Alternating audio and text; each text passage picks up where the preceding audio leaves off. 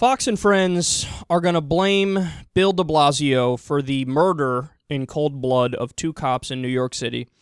Let's watch and pay attention to the clip they play of de Blasio because it sends the exact opposite message than the one that they think it does. There's no question that the mayor has to, I would say, just out of intellectual honesty, assume responsibility for launching a hate offensive against New York police officers. And, by the way, against the judiciary. The judiciary came back, a grand jury, and said that in the case of Eric Garner, no one need be indicted.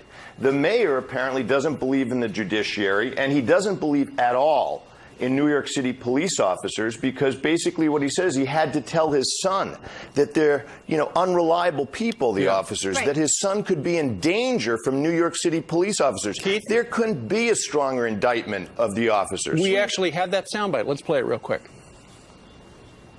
Good young man, law-abiding young man who never would think to do anything wrong, and yet, because of a history that still hangs over us, the dangers he may face, we've had to literally train him, as families have all over this city for decades, in how to take special care in any encounter he has with the police officers who are there to protect him. So rhetoric has consequences there. Could this have been prevented now that we're hearing this in the context of now 2 officers brutally assassinated over the weekend? The mayor says in that soundbite that he considers his son to be at perpetual risk. The dangers he may face, he said, from police officers. Not that they'll protect him, but they may attack him. And this comes after the death, with no crime indicted, of Eric Garner, who refused to be arrested, by the way. And so the mayor is basically saying, my son, too, could be killed by New York City police officers. And if the mayor says, I don't think I'm responsible in any way for the fact that someone then took murderous revenge on officers, then it is unbelievable. This guy has to go, or the city is in bad hands. And Bill Bratton should go, too, if he wants to keep any of his, all the great things he's done in his career intact. And the other big thing is, in the big picture, retraining the finest police force ever. That's what they agreed to do, retrain them. What an insult that is. Dr. Keith, thanks so much. The whole policing program with wearing body cameras and the rest of it is an insult to police officers. Thanks. It's an insult to implement a policy that studies have shown work to decrease police abuse. That's not open to discussion. That's a fact. It's a fact that when police wear body cameras, they are much more careful about how they use their power, how they use their authority, and whether or not they abuse it. That's an insult to police officers, he said. For them to be accountable is an insult. Understand something. The police work for us. We are their boss, and they are on the job at the time, so we, of course, have the right to demand that they're recorded. And he's saying that's an insult to them. And then the other Fox News dunce is outraged over the fact that we are retraining police to try to de-escalate the situation. Shouldn't everybody be outraged that that wasn't the training from the beginning? Shouldn't that have been the training from the beginning to de-escalate all scenarios? I mean, we've seen situations recently that prove that the exact opposite is the case. There was a case where a 12-year-old got shot. The cops pulled up, and within 2 seconds, the 12-year-old was dead, and the 12-year-old had nothing but a toy gun.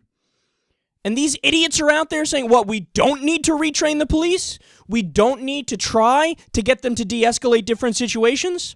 And again, they're blaming people who simply called, whether it's President Obama, whether it's Eric Holder, whether it's Al Sharpton, who I don't agree with on many things, but in this case, he's certainly not guilty of what the conservatives are saying he's guilty of, or whether it's Mayor Bill de Blasio. All they're doing is calling for body cameras on the cops, change to drug laws so that you don't have the perpetual harassment of people who are nonviolent criminals, which really, in reality, are not criminals. They're calling for the retraining of the police, like you just heard. They're calling for reforms to get communities to police themselves. They want programs where people from a given community can end up becoming cops in that community because they have a better connection with that community, and then you won't have as many instances of an outside invading army feeling when you have all white police forces in all black areas and they're willing to resort to violence much quicker.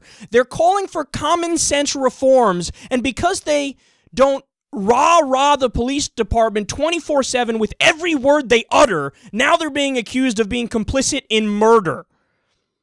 How dare they, man? How dare they accuse that? As if the people calling for justice all along, calling for justice in the Mike Brown case, calling for justice in the Eric Garner case, and calling for justice in this case, they're acting like those people are the people who are for injustice, who were pro-murder in this case. I said it once, I'll say it again. We only want justice in all cases. So we want justice for Mike Brown, we want justice for Eric Garner, and we want justice for the 2 police officers who were murdered in cold blood. Now, Ishmael Brinsley, who did it, has killed himself and he's dead. But if this was a situation where he got away and then there was a debate about, what are we going to do? I'd say have a fucking trial, and whatever the jury finds, okay. And guess what? In that case, he would have been found guilty. But in a case like we saw with Eric Garner, the prosecutor wouldn't even allow it to go to trial. And that's why people are angry. The part where they got angry at Bill de Blasio, where they played that clip of him, did you hear what Bill de Blasio said? His argument was, I need to tell my son, who is black, to be respectful and be careful with the cops who are there to protect him. So in other words, he said the exact same thing that all the conservatives want him to say. Because conservatives always say, goddamn black community needs to take personal responsibility and treat the cops right and be respectful. He just said that. He just said he wants his son to be careful and be respectful to the police so a situation doesn't arise where his son gets hurt or his son gets killed or he gets arrested when he shouldn't be arrested. He said, be respectful, be careful, and the cops are there to protect you.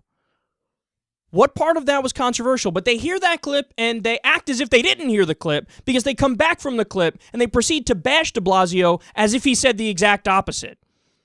There's Fox News in a nutshell.